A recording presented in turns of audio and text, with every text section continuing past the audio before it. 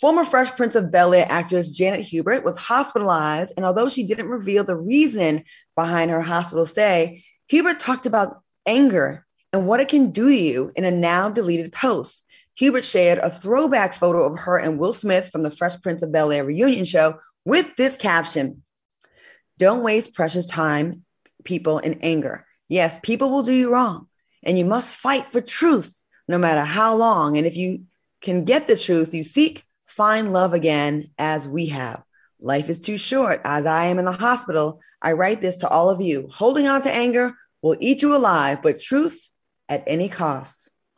Now she continued with, "Reputation is priceless. I love you, Will, for being strong enough to tell the truth and share your hurts and trauma. Now we close the doors and live our lives." What do y'all think this post was about? And why do you think, and why is it so important to let things go? Oh, I think when you hold things inside, that's what causes cancer. That's what eat away at your spirit and your soul and your insides and intestines and your spirit. You know what I mean? It's like, it's great to be able to, release and hear your truth, because that helps you get over it. It gives you closure on whatever it is, because you don't have to agree. You know what I mean? But I think that if you know that your heart is in the right place with an apology or with an acceptance of, I messed up and I didn't mean it, I didn't know, that maybe won't happen again. Something else might happen, but this won't happen again. Thanks for teaching me. Thanks for showing me. You know what I mean? I think there's a release in that. There's a maturity in that happens. Okay. I feel you. I think one of the messages too, I agree with everything Lisa Ray said, of course, but because it's facts. But I think another one of the lessons here is, don't wait until you get that apology in order to release yourself. It's almost like she was saying, it's now that Will wrote his book and then he told the true story in his book about what happened, with Fresh Prince of Bel-Air and him and her, because she was giving it to him just recently down to the pandemic. She was going in on him. They were upset at each other. And so she's saying, that anger ate her up and put her in the hospital. But it's not until now that she really realized she was able to kind of release it, because I feel like because of that apology. So her message is, don't wait for that apology. Forgiveness is for you.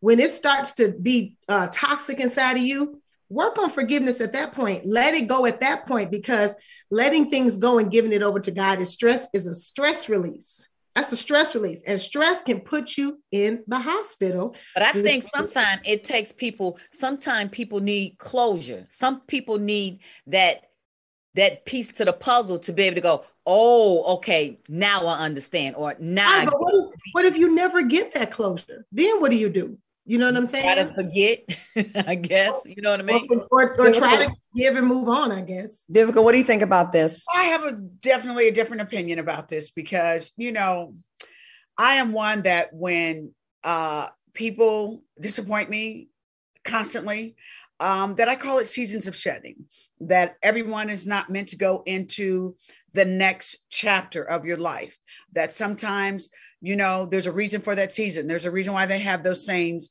as well, too. It's sad for her that it takes for her to be in the hospital, for her to come to the point and go, oh my gosh, don't hold on to it for so long. Well, baby, how long did you hold on to it? And there were people reaching out, trying to take her to a victory and trying to tell her, this is the way things went down. So, But she felt like Will condemned her entire career. She felt, what was it, blackball? But every action has a reaction. Mm-hmm. Well, now here's the thing. That is true. I feel like people are in your life for a reason and a season. There are people that I have forgiven, but that doesn't mean I'm going to still deal with you. Absolutely. I can forget it even. That just don't mean I'm going to deal with you. Like that's like if I worked with someone who totally played me and did me wrong, and then after some time, because it takes time to forgive, because you got to wrestle with yourself on that. Agree. Then let's say you forgive it and you let go. That would be foolish of me to say, now let me go work back with them again. That's stupid, because maybe they haven't healed, and maybe they have been going through a trauma that they have not recognized at that time when they're supposed to. So why would you walk back into a trauma and keep getting re-hurt again and again? That's first time shame on them. Second time is shame on you. Yes. I had to get to a place in my life, and I learned this lesson when I did Celebrity Apprentice. I learned something about myself that it's hard for me to take my personal feelings out of business. And it was jamming me up at work. It was jamming me up with opportunities because I would cut things off and be like, nope, that's a wrap. And as idealistic as that is, like, that's the way we want to be. It was definitely stopping a lot of my blessings because I was stubborn in my own way. Agreed. So finding the balance where you're like, because I've dealt with, well, we all have dealt with people where we're like, I don't really rock with you like that anymore. And you showed your whole entire ass to me. So now I'll never trust you on a personal level, but I will work with you and I won't shoot myself in the foot to not get this money. You know what I'm saying? So Right. it sucks, but like find that balance where you're not so emotional, where you're like, F everybody and I'm not working with anybody. Like I'm one strike and you're out. And finding a place where you're comfortable, where you could find that space. I had to like get myself out of that space. It was so hard though. It's so hard. Don't you think it's Claudia, there's also an old saying that you're not going to like everybody that you work with, but That's business true. is business. That's true. Yep, you're right. You're right. And sometimes in that too, you can find a lesson in that as well. Because like you say, you're not gonna like everybody you work with, but something about that relationship can teach you something as well to move forward. Facts. And also you have to be careful who you allow into your friend space. Yes. You have to do a better job, just in general, people, not anyone in particular, but we have to do a better job compartmentalizing folk. You know what I'm saying? Okay, this one is down to the associate closet. Okay, this one is cool. I go out for drinks after work with this one. This one I might be able to catch a movie with. You got to know the audience. You got to be able to. Let me tell you, they mad when you put them in certain places and they want to be more.